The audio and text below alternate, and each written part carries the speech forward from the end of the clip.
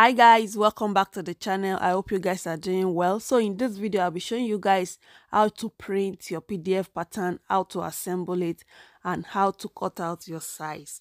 So once you've purchased and downloaded your PDF pattern from the website, it will come with a printing instruction. So go ahead and print out your PDF pattern using any home printer. So after printing, it's time to assemble it. So on your printed out pattern, you will see the numbers on it. The ties run from A1 to, depending on the pattern you purchase. So like this one, this particular one, the ties run from A1 to A6, B1 to B6, and it goes on like that. So to assemble it, you're going to be needing A1, A2, A3, A4, A5, A6, like so. And then you're going to be cutting out the left side of the border on the pattern paper like this. So because we want to match that, you can see that circle, so you want to match it together to get it perfectly.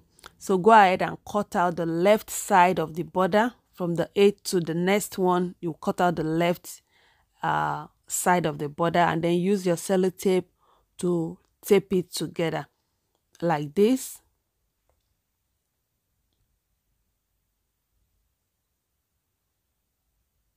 So now you're going to be needing the A3. So you're going to cut that A3 from the left side like that.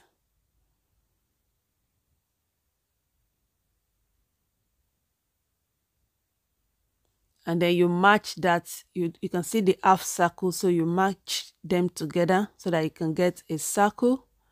And then you use a sellotape to tape it together. So next you're going to be needing the A4. So you do the same thing.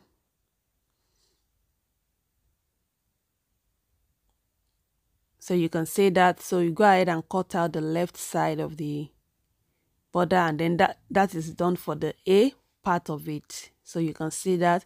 So moving on to the next tiles, which is B part. So that can run from B1 to B6 as well. So this one, you're going to cut it from the top. You cut the top border like that. For the B1, you cut the top border. For the C1, you cut the top border only.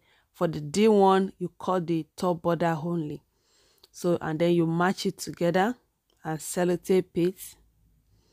And then you're going to be needing the B2. So for the B2 now, you're going to cut the top edge and the left border like we did for the A part of it. And that is how you continue. So you cut the top edge, you cut the left side for the B, for the C, and for the D tiles on the pattern paper, and then you tape it together. So it's only the top part, which is the A part, that you will only cut the left side, and then that is it. So you tape it together, and once you've taped all of the ties together, this is what you will have. So this is Anita bomber jacket, a pattern which I'm working on. I will be launching this hopefully very soon. So, and after that, you go ahead and use the size key as a guide to look out for your size, and then you cut out your size. Or if you don't want to cut out your size, you can cut out the largest size, and then you trace, you trace out your own size so that you can keep that. Yeah, I hope you find this video helpful, guys. I'll put the link down to my website if you'd like to purchase any of my pattern. Until I see you guys in another video, have a wonderful day. Bye.